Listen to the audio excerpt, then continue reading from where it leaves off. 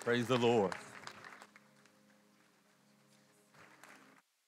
I think that we've been on vacation. Anybody been on vacation?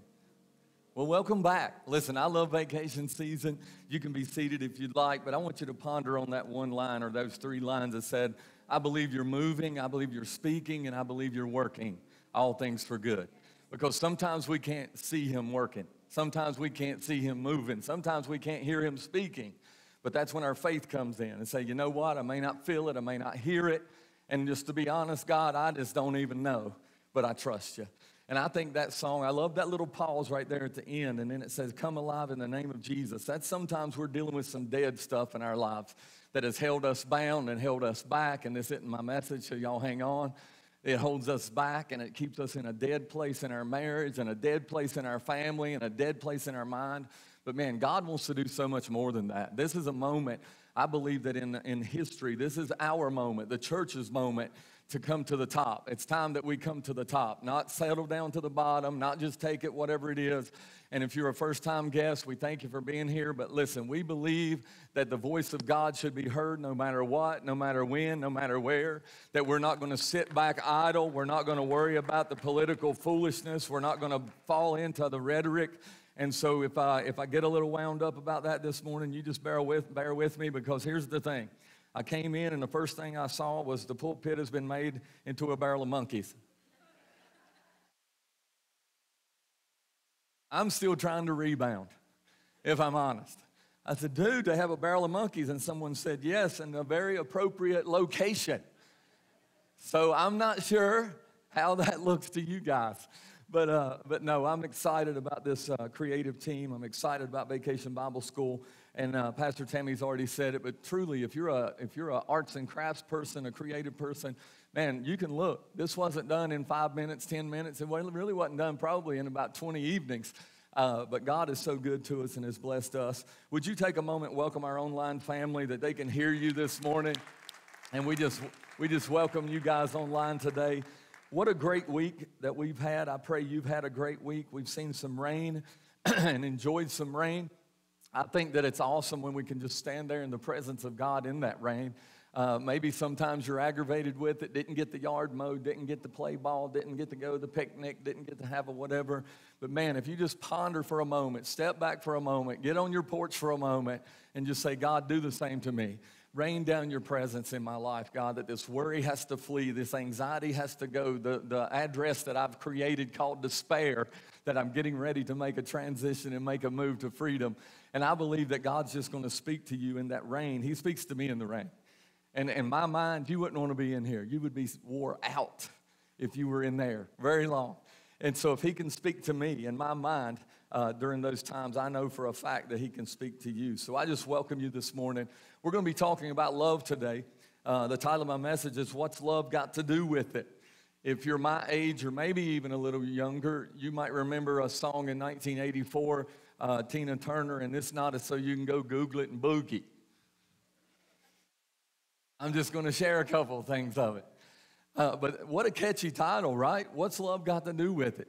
And Tina Turner, when she released that song, it just went crazy, man. She won award after award and award after award, Song of the Year and all the things, Album of the Year.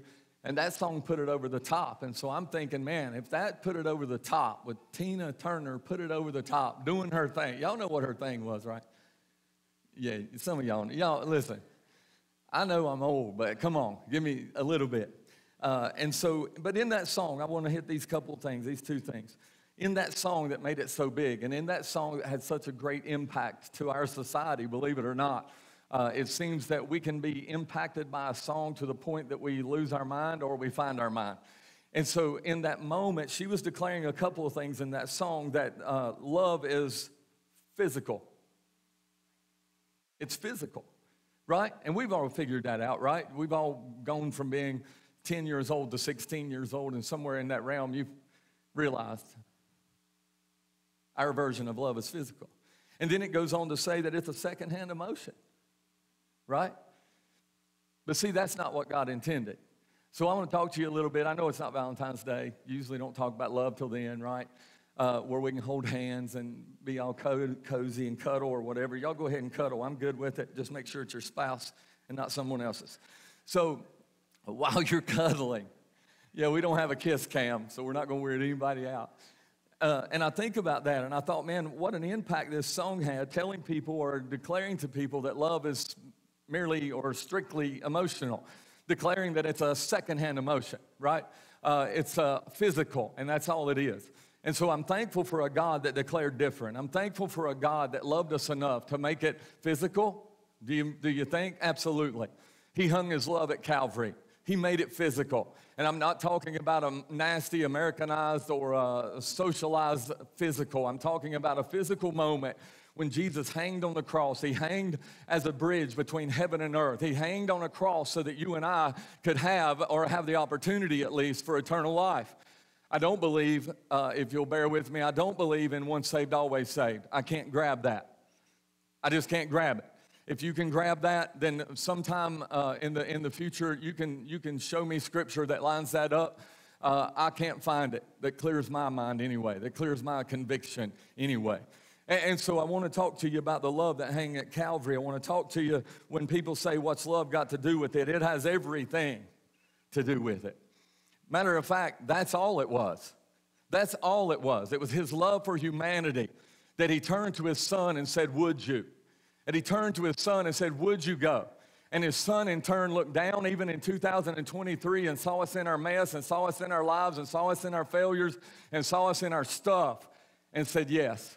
And he descended from heaven, and he came as a newborn baby, born of a virgin. And so if you want to see miracle after miracle after miracle, and you want to see what love looks like, then we start in heaven, and we start at Calvary, or you start somewhere at the empty tomb, and you say, now I understand what love is. Because outside of that, you're not going to learn what love is on the school bus. You're not going to learn, your kids aren't going to learn what love is in school anymore. And so it becomes our responsibility to tell them that it's not all about the dirty physical. It's not all about the secondhand emotion. But true love comes from heaven. And true love came at Calvary. And true love came with the empty tomb. And true love sits at the right hand of the Father and intercedes for me and you when no one else is thinking about you. When you feel like everyone else has forgotten you, Jesus is interceding for you. And when nothing happens wrong, when you have a day that went really well, you can say, you know what? The reason I had a great day is because the love of God, the love of Christ, because while everything was against me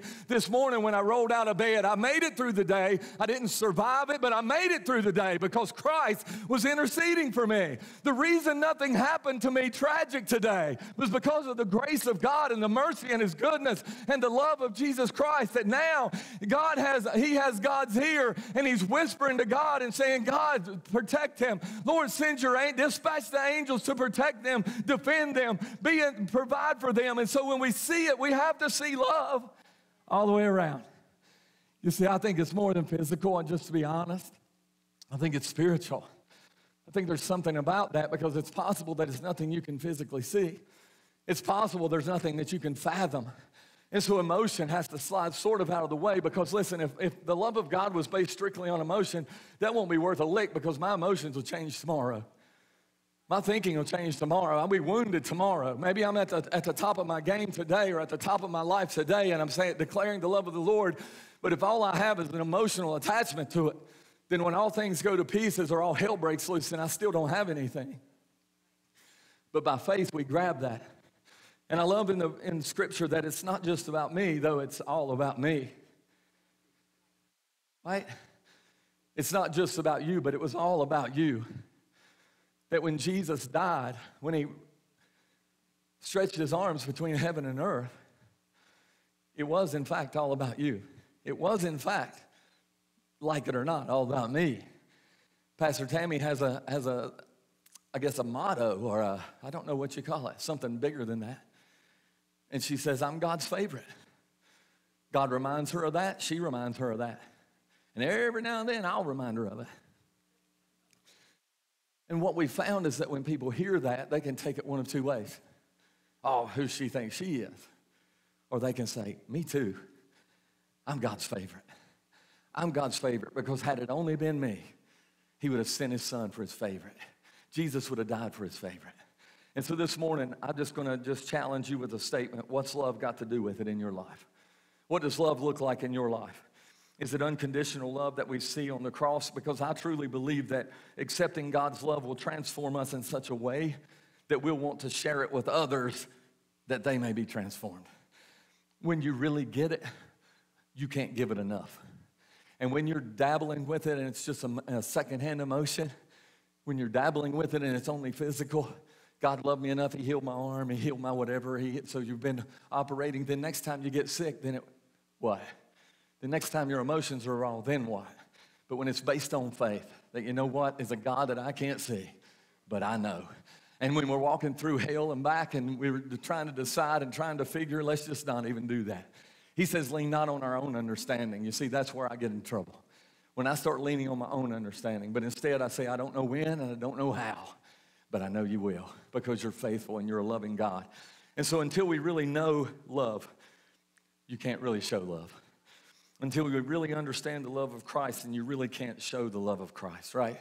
I think that we try to share the love of God when we don't really understand it, when we're still operating in emotion, when we're still operating in the physical. But when we really get it down deep in our knower, where we know it down deep in our knower, then everything begins to change because his love is unconditional, but ours, not so much.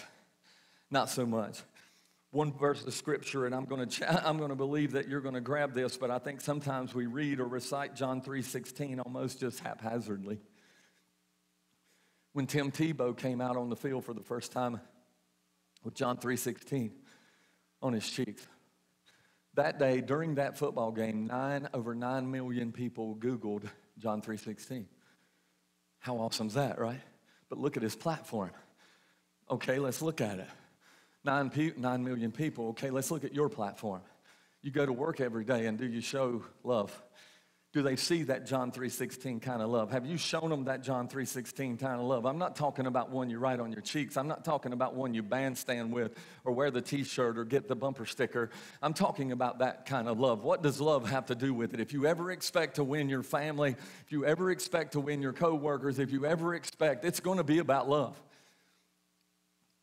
We have pastors ask all the time, or we go and we are blessed. We are truly blessed to coach with great pastors from around the world, and we have the opportunity to minister to pastors, and pastors minister to us, and so we're all getting fed at the same time. But a big thing is, how can we grow our church, right? How can we reach? How can we, and it's right here, love. When you begin to love people that seem unlovable, you're going to turn their heart. When you begin to love people that no one else loves, you're going to turn their heart. When you begin to love people, let me grab this in John 3:16, probably pretty easy for you, right? I made up my mind however many years ago that this was personal for me. It's personal. I don't know about you, but he died for me. And so it's personal for me. And so when John 3:16 shows up, when we begin to read John 3:16, for God so loved the world that he gave his only begotten son. Can I stop right there? For God so loved who? The world. Right, the ones that we deem unlovable, the ones that we deem unreachable, the ones we deem hopeless. That for God so loved the world, whether you liked it or not. I found out a long time ago, it got a great revelation when I was questioning some things with God. You ever do that?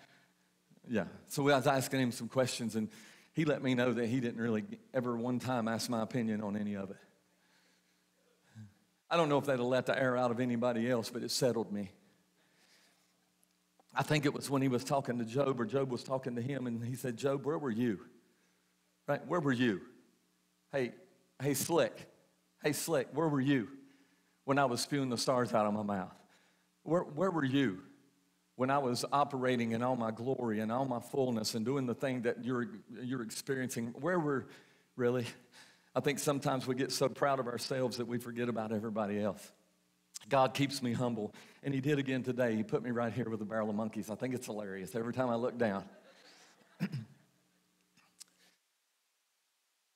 I started to change my message when I got here, but we won't. I'll let y'all read between the lines. And so when I look at this scripture, for God so loved the world, who's that? That's you, that's me, and here's for us that have already stereotyped everybody else. It's not only for you and it's not only for me, but it's for them. The them that maybe we've discredited, maybe them that we've pushed to the side, maybe them that we've skirted around, maybe them that we won't go down the same aisle at Walmart, maybe them that we try to avoid in a big crowd, maybe them that we steer clear of at the park or wherever we're at. And so, for God so loved the world that he gave his only begotten son. And I think about that God would give us anything, really, right? We should never let this particular scripture, I don't think any, but we should never let this particular scripture lose its power, lose its authority, lose its place in our lives and in our foundation, because this is truly what it's all about. For God so loved the world that he gave his only begotten son, that whosoever, let's stop right there. It's the whosoevers again. It's the world that he was talking about. He came for the world, he died for the world, and that the whosoevers, the you and the me's, because here's the thing, I was a whosoever, and truly, I am a whosoever. That I still have to call on him. I still have to depend on him. He still has to provide peace for me. He still has to provide a way for me. He still has to provide some things for me that I keep my mind right. Is that all okay? I think we operate by faith, but let's just be real. I need to see something. I need as a human to know that I know. And so when I rolled in this morning, I got a barrel of monkeys. I got suckers on each side of me. I feel like I'm walking through the park. I'll leave that alone too. Y'all go ahead and do whatever you want to with that. Keep it clean. And so whoever believes in him shall not perish but have everlasting life. So it wasn't for naught. It wasn't for a show. It wasn't for fanfare. But it was true love. So what's love got to do with it for the church? It has everything to do with it. For without it, we would have never seen the glory of God. For without it, we would have never seen Jesus on Calvary. For without it, we would not hear about or know about or get the testimony of the empty tomb. Without it, we would not know and experience the moments that we heard and now we feel and now we know by faith that he sits at the right hand of the Father and intercedes for us. Let's never forget this scripture. Let's not allow it to just become a banner in a big stadium, a big football stadium, in a soccer field. Don't just let it be a bumper sticker. Don't just let it be something that we throw out there kind of so everybody knows we're a Christian and everybody knows how spiritual we are. But instead it holds power in our mouth and power in our mind and power in our doing, power in our coming and going. And I believe that this scripture right here should kick the enemy's rear end completely out of our lives, where we have any doubt about anybody, because you don't get to choose their destiny. God chooses their destiny, but it's quite possible that he may use you to help them get there. And you won't help them get there if you don't understand the love of God, because if you don't understand the love of God, you won't extend the love of God. And if you've never understood the love of Jesus Christ, you'll never be able to share the love of Jesus Christ. So I'm wondering what kind of sacrifice John 3:16 brought. Because I truly believe that the corridors of heaven stood still in those moments. Do you believe that? I believe that the corridors of heaven, when Jesus was nailed to that cross, and if it wasn't enough that he was nailed to it, when they stood that cross in an upright position and dropped it down in that hole, I believe all of heaven stood at attention, and every angel stood ready, and every moment in heaven began to stop for that existing moment, that it just became quiet. And they're waiting now. They're waiting because Scripture says that he could have called a whole league of angels, a whole thousands upon thousands of angels to come down and rescue him. And so now comes the wait. In that wait and in that moment in time, it was in that moment that we get to realize that, you know what? He could have called someone to rescue him. He didn't have to go through that. The whipping post didn't have to happen. He could have called them then, but instead, he went to that whipping post for our healing, that we can declare healing in his wings, and by his stripes we're healed. And so there's love at the whipping post we would have never understood if it wasn't real. And so now it's real, and we're standing and waiting. And so if we were here today and we could look back and say, is he going to stay on the cross? You see, this scripture just leads me back to the cross, because I believe that in our waiting, in our hardships, in our divorces, in our broken marriages, in our broken families, in all the hell that comes against us on a daily basis sometimes, that in that moment we would have, had we not had the scripture, we would have been looking at that and saying, is he going to stay? Because if he doesn't stay, I'm never going to make it. If he doesn't stay up there, I'm not going to survive this. If he doesn't make it, I'm going to be overtaken or overcome by everything that comes against me. When you understand the love that he had for you when he saw you, and the scripture says that when we were at our worst. Well, okay, it says that while we were yet sinners. And let me break that down. I'm talking the nasty of the nasty. He saw all of it. While we were at our nastiest, he still loved us. And so for me, it became personal, because he who believes and she who believes and they who believe on him will not perish but have everlasting life. For me, every day, I declare, you may think I'm a little weird, and that's okay. I love weird. I love weird. What's amazing is before I was saved, I was never called normal. Never. So now that I'm saved, I've never been called normal. I like it. And so it's personal for me. Every day it's personal. Tomorrow it'll be personal. This morning it was personal. Yesterday it was personal. I want to move to another scripture so I can wrap this up. I think sometimes, again, we miss the real of it all. Real, R-E-A-L. We miss the real of it all. Even when we read John 15 and 13. Greater love has no man than this, than he laid down his life. Greater love. We could liken that possibly to anything else maybe. We could liken that to the military that we have lost and the reason we have a never forget garden out here. We could liken that to that for sure. But we could also liken it to the love of Jesus Christ. And what I love is when people call me friend. I have a problem. When we were running about 180 people, I knew everybody's name. I could remember their name. I could remember their kids' names. It was a miracle. It seemed like when we broke that 180, I found out where my limit was. And so at 450 and 500, I'm like, hey, friend. And so if I call you friend, it's not that I forgot your name. But you never know. But it's so the person that I have forgot their name just thinks I call everybody that. Y'all good with that?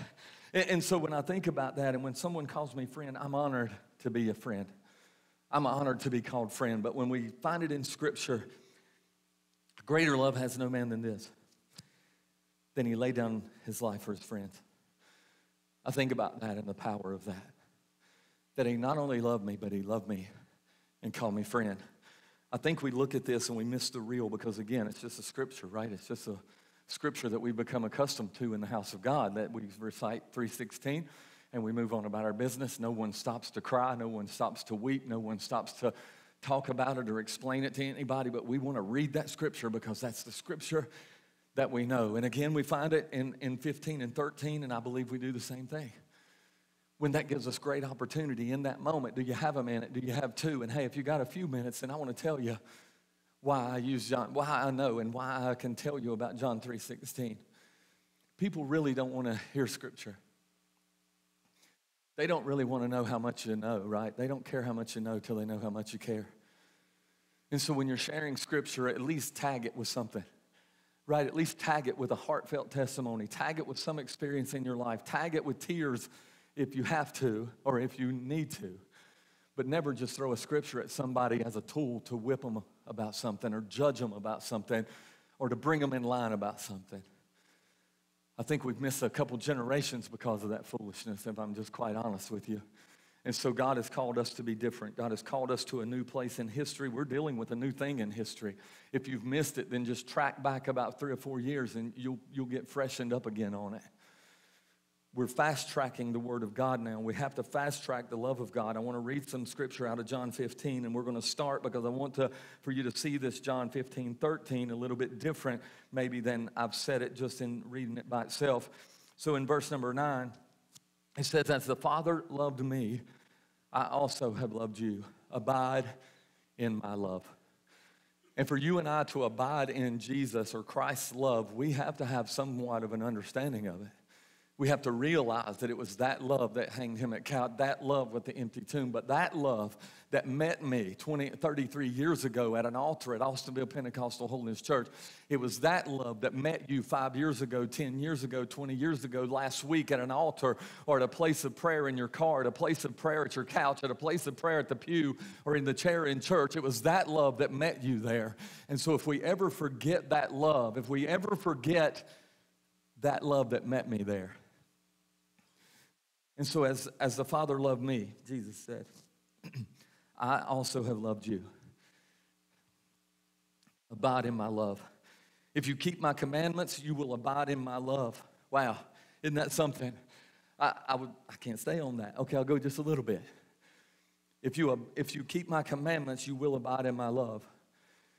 But why is that? How can we abide in his love if we keep his commandments? Because we're not distracted by everything else, because we're not distracted by the sin that we have just allowed, or not. We're not distracted by the things of the enemy. We're not distracted because now I'm walking in the fullness of God. I'm keeping his commandments. I'm not distracted by the things that I've dealt with or the temptation that drug me to the right or drug me to the left. And so it allows me,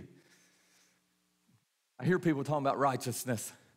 And to be honest with you, I'm not sure this society knows what that is. I'm not talking about the church, I'm talking about society, but they like to talk about it.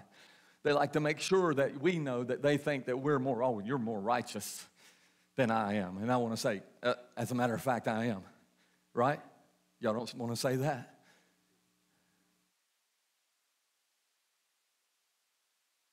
Then y'all need to go with me and see the people I see, because there is no righteousness. So for them to deem me, question me, challenge me, that I think I'm more righteous than them, I'll never say it to them, by the way, and if anybody's listening. I am, in fact, in right relationship with Christ, and in turn, I am more righteous. Now let's back up. I'm not self-righteous. It's not because of me.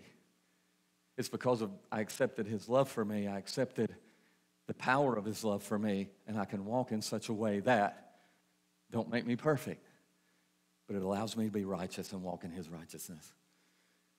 You see, we play ourselves down so much because we don't want to offend anybody. We play ourselves in our walk with God down so much when he's called us to be warriors. I can't fight from this position. I can fight from this one. You see, my posture had to change when I became a child of God. My head was down and my shoulders were drooped, and I had sin in my life, and I had things that I was dealing with. Conviction was pulling me down, and the enemy had a hold on me. Temptation was ruling my life, and sin was ruling my life, and I was in this posture. But there was something when I looked up to God, it changed everything about me. They sell these things that you can wear, and I'm terrible. My posture is terrible if I'm around people shorter than me. Do y'all do that? It's like, hey. And so I told my bride, I said, hey, I saw on Amazon, they got those things. Make me look good. So I had it on the other day. I was working in the yard, and that's the place where you kind of, right, you're wore out. I come in, and she goes, what do you have on? I said, I don't even look like I'm tired, do I? I don't even look like I've been weed eating for 3 hours. God does the same thing. God, when you understand his love, when you grab his grace, when you understand the mercy that brought you this far, there's something about that. It changes our posture. I'm not being critical to anybody, and I'm not saying I'm more righteous than anybody. I'm trying to explain to you the opportunity we have to believe in ourselves because of the power of God, to believe in God because of the power of his love, to believe those things of God. And so if anybody misunderstood me, let's have a meeting this week and talk about it. I'm not all that righteous, but only by him. I don't want to explain that too much. The enemy will use it the rest of the week for you, so let's just leave it right there. It says, if you keep my commandments, you will abide in my love, just as I have kept my Father's commandments and abide in his love. Verse number 11.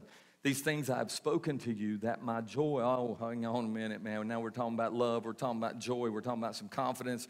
And so let's look, that my joy may remain in you and that your joy may be full. How awesome is that?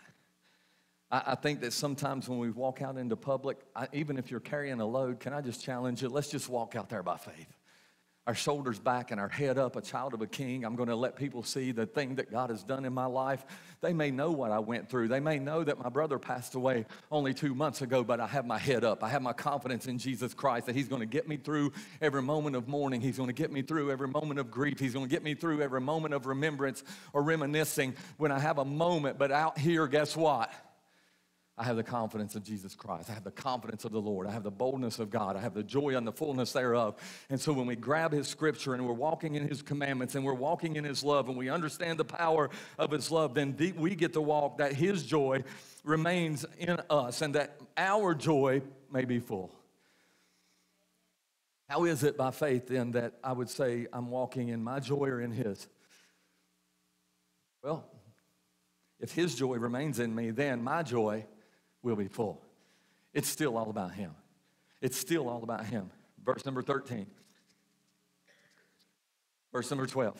This is my commandment, that you love one another as I have loved you. It's tough, don't get me wrong. At every challenge, at every bark, at every whatever. God's had to change me. Let me just be real with you for a minute. God's had to deal with me.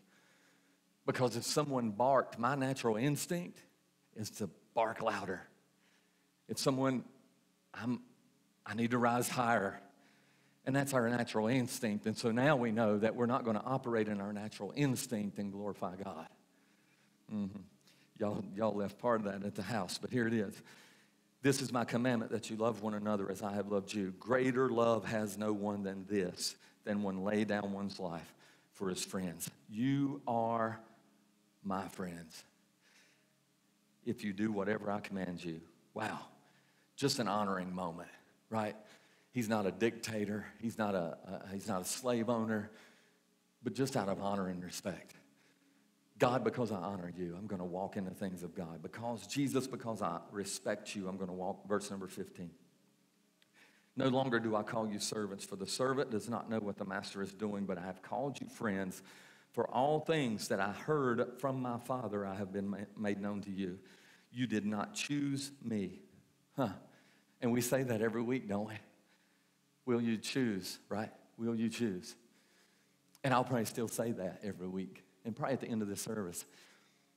But he already chose us to give us an opportunity, right? That you and I have an opportunity, that we have a moment, that we the world, that we the whosoevers have a moment to come in right relationship with Jesus Christ. And it says, you have not chose me, but I have chose you. I choose you and appoint you that you should go and bear fruit. Shoulders back, head up. Love people that seem unlovable. Speak hope to people that seem hopeless. Give help to people that seem helpless. Reach people that seem unreachable. And even for some of us, teach people that seem unteachable. And so here we are. Guess what we're doing? We're producing fruit. And that your fruit should remain. That whatever you ask the Father in my name, he may give you. These things I command you. And again, what's he say? That you love one another. How awesome is that? I may not even look like somebody you want to love, right? I'm sure I don't. But here's the thing. If you're going to heaven, you got to love me. Okay, I got better reasoning than that. Hopefully that you'll just find it in your heart to love me in spite of me as Christ loved me in spite of me. And so when he loves the whosoevers and allows the whosoevers, when he loves the Lord and allows the Lord, when we have an understanding of the love that he has for us, it will change our thinking. It just will. Of ourselves, absolutely. But of others, you better believe it. I believe that when we grab that, it will open doors of opportunity, and not just doors, but new doors of opportunity. Because I've already tried it that way, and I've tried it this way, and Pastor, I'm getting discouraged, but guess what? Now we get a revelation of who he is and who we are in him, and guess what? We're no longer going to kick those old doors, hit those old doors, but we're going to expect God to open some new doors, because now I have a different mindset. Now I have an understanding that it was all for me. Wait, it was all for you. Wait, it was all for them that Jesus went to Calvary. His love for them, his love for me, his love for you was so great. How can I not share it? I believe also that it will change our ministry. Our ministry is not Pastor Tammy and I's. Our ministry is exactly what I just said. This ministry is bigger than us, way bigger. We have 120-some people in our volunteer rotation. Does that tell you anything? It's not about us. We have 450, 500 folks come here on Sunday, 200 plus on Wednesday night. Can I tell you that it's not about us, but it's about you guys. It's about you ladies that answer the call of God in your heart, that answer the call of God in your mind. And then tomorrow, guess what? You go do what he's called you to do. You go bear fruit for the glory of God. Why? Because you understand the love that he has for you. A love that is unbreakable, a love that is unshakable, a love that is unconditional. Scripture says that nothing will separate us from the love of God. So think of the worst person you've ever heard of passing. The worst, the vilest, the meanest, the whatevers. Because we have that, right? We do that. That's the vilest person, man. That's the meanest guy. That's the whatever. And those are the ones we love, right? But just think, in their passing, I want you to know something. The love of God was there. We may not grab it. See, we can't understand it. We can't fathom it. That the worst of the worst, that nothing can separate us from the love of God, neither height nor depth, that nothing can separate us from the love of God. His love, whether we accept it or not, is up to us. But I have in my visual, or at least I feel like in my case, 33 years ago, his love was like this. I may have rejected him. I may have went down the wrong path. I went down the wrong road. I made choices that wasn't pretty. I made decisions that was downright ugly. I made decisions that affected me and affected other people that was ugly. But his love was ever present. And I can remember him loving on me in such a way that it changed my thinking. It's crazy that conviction will do that. And sometimes conviction will just make people mad and make people meaner, won't it? Oh, they're under conviction. You ever say that? Oh, it's going to get worse before it gets better. They're under conviction. That wasn't the way I was, by the way. When God began to love on me while I was at my worst, I was convicted. I knew what conviction was. People would get in my truck, and I had... Okay, this is a sign of confession. You're not supposed to steal. Let me just give you that real quick. That's against the rules. But when people get in my vehicle, knowing who I was and now knowing what in the world's going on, they would turn my radio on, and I had stole some tapes. Yes, tapes. From my brother. Christian tapes. And they're like, what is wrong with you? What is this? And I would, in my mind, want to play it down, but the conviction of the Lord, man, I would just begin to cry. It was the craziest thing. I was a sinner. And I would just begin to cry and say, I can't help it. So I'm not talking about me bragging on me or telling you how bad I was back in the day, but I used to carry beverages in the back of my truck in a cooler. And after work, I partook of those beverages. They didn't have Coke Zero, so whatever. And in those beverages, friend, I stopped at his house. He flipped open my cooler, and there was a bunch of chocolate milk carton things in there. And he looks at me and he goes, what is wrong with you? The tapes? Chocolate milk? I said, I can't help it. And I can remember in that moment in his driveway, I broke down completely. And I'm thinking, God, you've been loving on me. And I've been rejecting you and turning my back on you. And I know that nothing can separate me from the love of God. While you saw me at my worst, you're still willing to die for me. Nothing can separate us from the love of God. I truly believe God is not going to let anybody exit and into eternity without having an opportunity to give their heart to the Lord. No one. He wouldn't have sent his son for 7,999,999 people and left one out. He wouldn't. He wouldn't.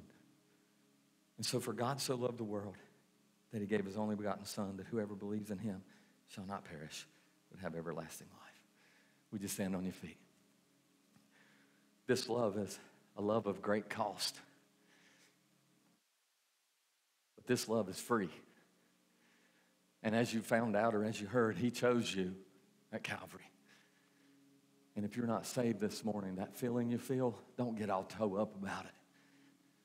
I'm not saying I done it right. I kept running, but man, conviction just floored me. Not only did my friend see my tapes, see my milk cartons in my cooler, but then he saw me cry like a baby.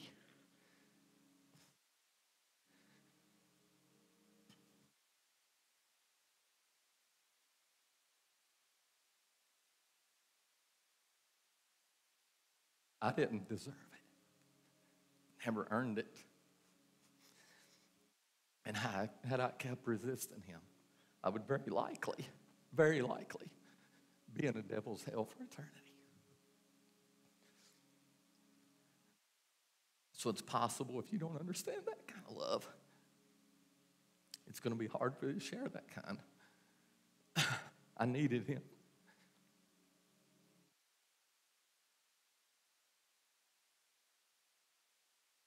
But I refused him time and time and time again. When I went with my grandmother out of guilt to church, he'd love on me in that service, and I'd just turn away and leave. When I'd go for a baby dedication to honor some family, God would love on me. And I'd leave. So this morning, if that's you, man, you won't be near as tired when you quit running. You'll find peace, and your joy will be full. Amen. Let's pray. God, we love you. Lord, we're so thankful for your love for us.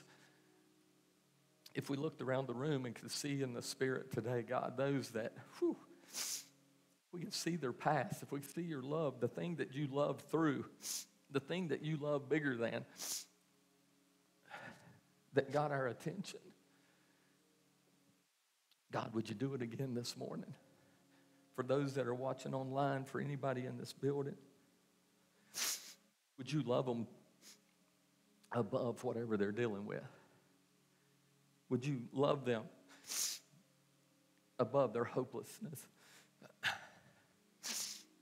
their fear, their anxiety, their complacency? God, would you love them this morning? If you're here today with your heads bowed and eyes closed, maybe armed with the knowledge that he chose you, Calvary, that on July the 16th in 2023, that it was going to come full circle. He chose you for this moment and this time, that maybe you'd be bold enough, even maybe convicted enough, loved enough this morning that you'd slip your hand up and say, I'm thankful he chose me. Thank you. And I choose him. If you want to give your heart to the Lord today, thank you. Thank you. Amen. He loves you today.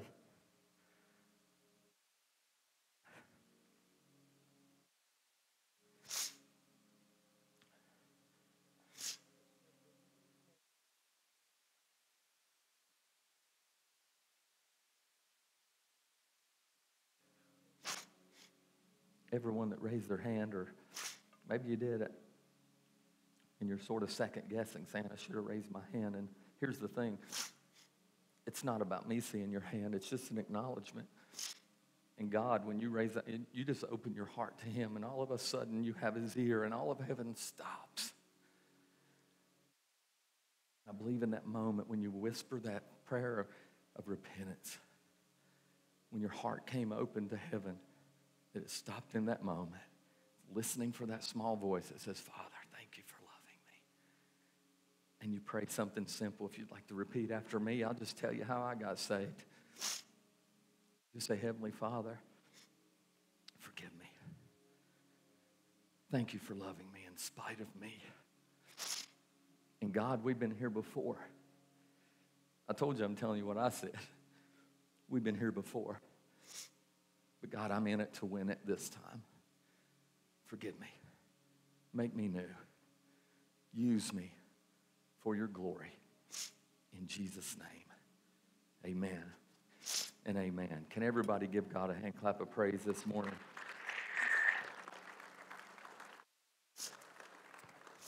If you accepted him today, tell somebody. Find somebody with a lanyard.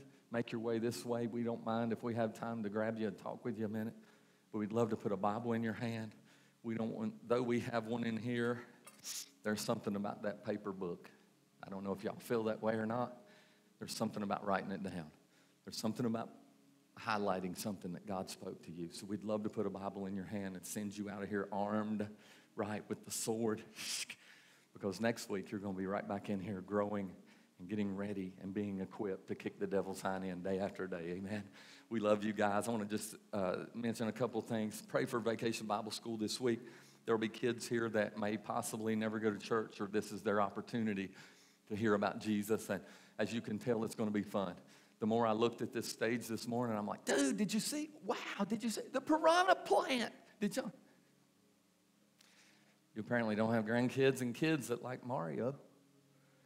But it's going to be a fun time this week, and we're just praying a great presence of God this week. So pray for them. If you're a first-time guest, again, thank you. You could have gone anywhere, but thank you for being with us. We love you truly, and we just want you to know that God loves you. If you haven't felt the presence of the Lord, the love of God today,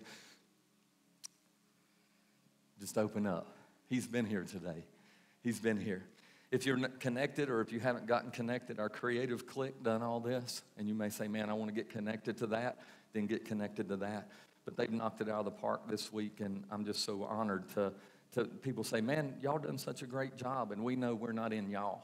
Pastor Tammy and I are not a part of the y'all that done such a great job, but we get to stand up here with a barrel of monkeys and act like we are. But if you'd like to be a part of ministry here, we'd love to get you connected with whatever that looks like. Miss Katie would love to talk to you over to my left and your right. I pray you have a great week. We look forward to seeing you. If not this week, of course, we'll see you on next Sunday morning. God bless you guys. Have a great week.